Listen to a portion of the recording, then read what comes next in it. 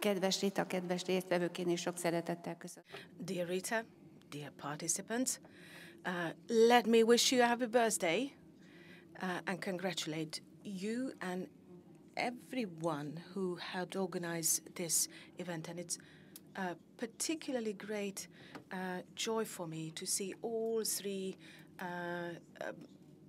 relevant diseases being picked up. Professionals, guests, people affected by these three institutions by these three diseases are here.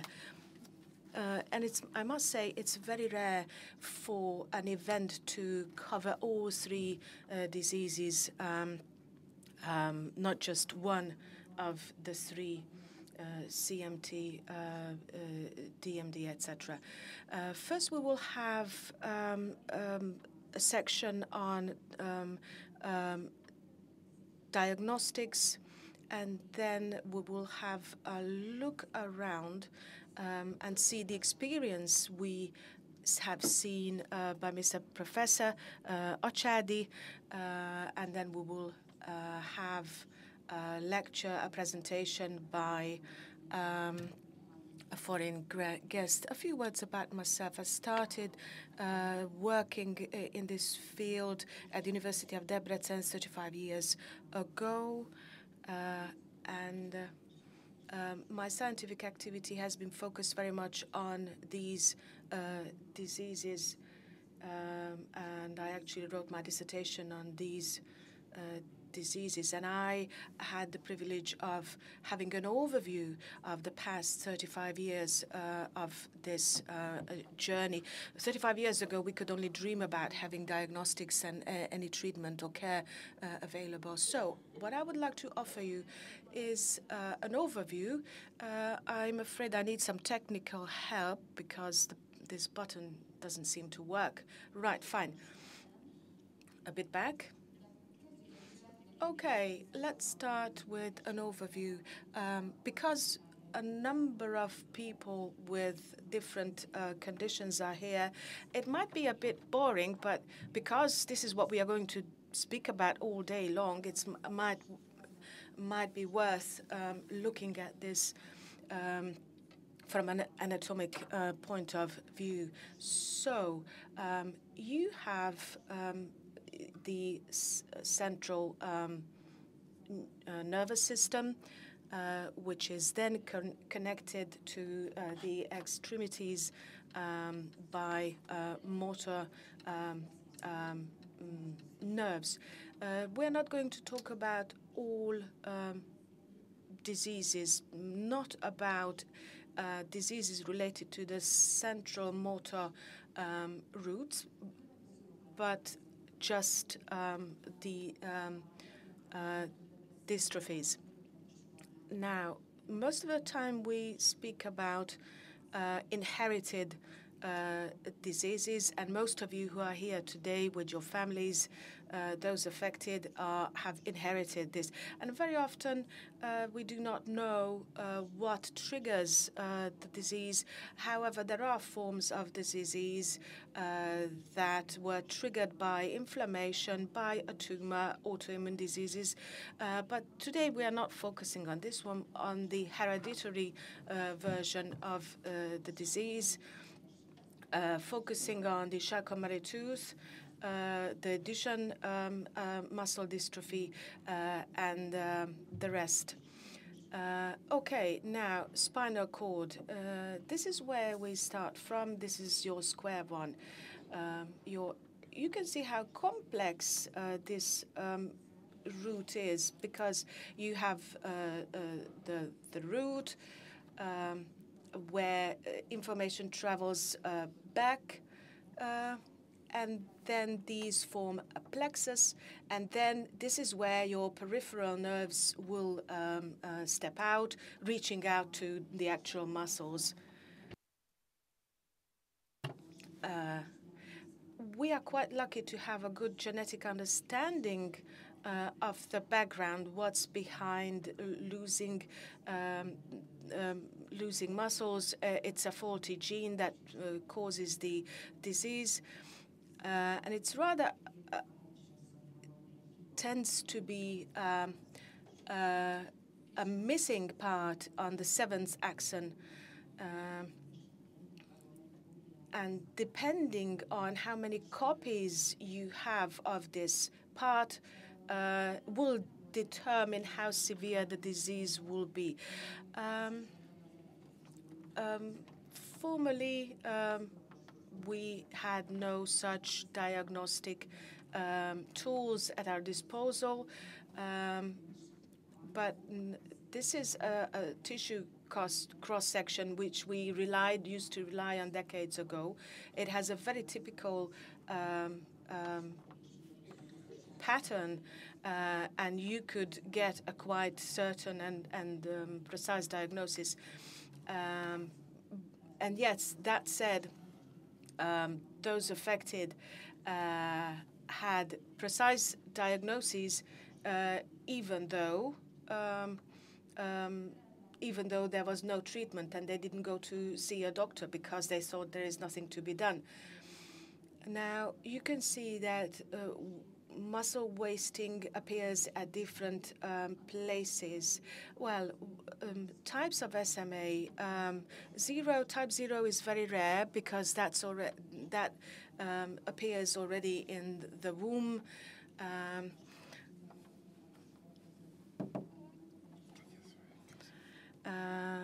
Type 2 appears between the ages of 6 and 18 months.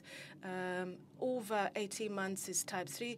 And it's very rare, but type 4 is when it appears in adults. We have a total of 58 SMA patients at the Institute. Most of them are adults. And thanks to Biogen, we came up with a map where the affected people are located, how many people are located in which county. Now, that covers all age groups. As you can see, the colors, the red ones are where less people are affected, and the yellowish parts are where you have more affected. And altogether, 434 cases of diagnosis has been recorded so far, but that doesn't mean that we have this many patients at the Institute. Now, if you break it down to age groups, it's between 3 and 4 thousands in Hungarian population. SMA prevalence is not more than that. And here you can see the difference in prevalence in different age groups. And then it makes you think why in County Torna you have no adults or children affected. But these are very graphic illustrations where we need to pay even more attention how to sensitize society. And I don't just mean professionals like pediatricians, but also parents, so that we can spot the disease as early as possible. And such surveys are extremely important because this is how you find out what to do and where. Okay, we have left the spinal cord. Now we have moved on to the peripheral nerves. The peripheral nerve is actually an axon. You can see there are two types of peripheral diseases affecting the peripheral nerve. The axon itself is covered in it's a coating. It's in a sheath, and this is what you call a myelin. And if your axon is damaged, then that comes up in biopsies very clearly, very clear to see. So, and we have quite a lot of information on that. you can see a very typical pattern. This is how it looks when your axon and the sheath, the protective sheath, is damaged. What types are there? You can see you have polyneuropathy when several groups of nerves are affected, mononeuropathy when it's just one place, or multiplex because on one side you have just one group of. There are many types, but today we are talking about hereditary diseases only. And as you can see in the images, you can see what it looks like to have such muscle wasting. We see these abnormalities in the extremities, in distal parts, and as the disease progresses, physical symptoms will move up to the torso. Now, CM2 is a hereditary motor sensory neuropathy is an umbrella term for this. About 1 in 2,500 people have this disease, CMT. And you can see that type 2 is less frequently occurring than type 1. And then you have hereditary motor neuropathy, HMN, where motor nerves are damaged, but there are other rare forms. So it's an umbrella term called HSMN, hereditary diseases. Type 1 is the most frequently occurring one. You can see very characteristic appearances like very thin lower extremities, and have the inverted champagne bottle appearance, curled toes, hammer toes, high arches that are accompanied by contractures and pain. It can be inherited either on the X chromosome or otherwise. CMT1X means that if it's inherited on the female line, then you have less symptoms. However, females carrying will not show any symptoms. CMT2, which is a bit more rare, again caused by a faulty gene, a mitochondrial gene. And the next one is CMT0, is the less frequent. And like Rita's daughter, there are extremely rare types as well. We published a study in 2018 giving an overview of those affected up until then. And you can see that the majority of those affected have a genetically determined condition. And out of 148 people were affected. And in 309 cases, we had detailed clinical and electrophysiological information available. So CMT1 was more dominant than CMT2, as you can see in the chart. We looked at the genetic reasons underlying the condition, and we found that the majority, we could identify the genetic reasons in nearly 60% of the cases. So there was a genetic reason behind.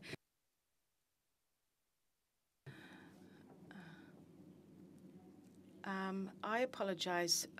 The speaker has turned away from the microphone, and I can't really hear. Okay, turn back. So we also did an international comparison. We used studies and results to compare. And if you look at international consortia, we can see very similar figures.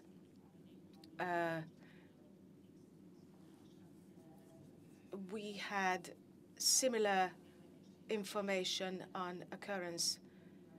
And also interesting how often, in 40% of the cases and 39% internationally, where no diagnosis was made, which means that Hungarian diagnostic system was roughly as successful as internationally.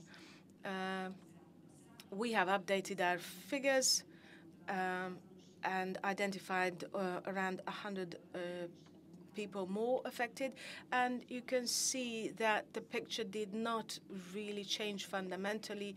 PMT22 has remained unchanged, but thanks to new generation gene sequencing, we can extend diagnostic procedures to new ones, and we are able to identify and detect more rare types as well. Now, muscles are a highly complex structure, and the prima donna, the main role is played by, you have the dystrophin, where you have the sarcoglycans attached. So this is what you can see within the muscle, with a complex attaching dystrophin to connective tissue outside. Let's skip the figures and numbers. They indicate the various diseases that can be triggered by problems with the proteins in the muscle itself. Now, the types of dystrophy, muscle dystrophies. You can see Duchenne type dystrophy, where it will appear first. This is so typical that if you undress and lift your two arms, you can see actually, and it's very easy to diagnose. There are also types where swallowing or blinking, your eye movements are affected. We were able to identify diagnoses based on biopsies, because it has a very typical pattern, as you can see in the slide. And now, let me move on to a study we have just completed. Because we overviewed previous diagnoses of patients with neurodystrophies, because the world is moving on, there are new technologies available. And here you can see the list where such procedures and trials were carried out. And you can see that DMD and BMD diagnoses totaled 523. And we re-examined 94 archived samples where we suspected that the diagnosis was incorrect, and we were proved right in 55 cases. 11 samples were unavailable, and 43 cases the diagnosis was confirmed, and that's important because we wanted to make sure we have the correct diagnosis to be able to offer correct treatment or care management options to patients. Now, this may not be may not tell you much, but you have different types of mutation, deletion or duplication, etc. But let me not go into this one. We compared this relevant Hungarian data with international figures, and we found nonsense mutations, which means that we have more patients diagnosed than internationally. In this table, you can see how many diagnoses you have per treatments, but because we lose patients, even though you have a diagnosis, say 20 years ago, they may not be with us anymore. But these treatments and new treatments, new therapies, Professor Rachad is going to talk about, gives new hope. Also at our institution, particularly regarding Duchenne's disease. So I think we are getting ready to be able to offer proper diagnostic to those who come to us for help. And I would like to say thank you for our staff and professional co-workers who contributed to this event and to our work at the Institute. Azt szeretném kérdezni, hogy van-e kérdés? Let me ask if you have any questions, any comments. We would like to make this a communicative forum. We're together like a big family. We're together, so please feel free to ask any questions. We have microphones, roaming microphones. Well, the answer is you always have to contact our institution. We have young geneticists, and it's a good idea to have yourself tested even if one of your more distant relatives has been affected. And very often you also have to check the spouses, husband or wife. So it's a good idea to screen the whole family. It's a very good question. Ha nincsen további. If there are no more questions to this presentation, then we move on to the next presentation. Zoltán Gross, lead professor of Semmelweis University. He is also very experienced and will speak about the possibilities of diagnostics in this field.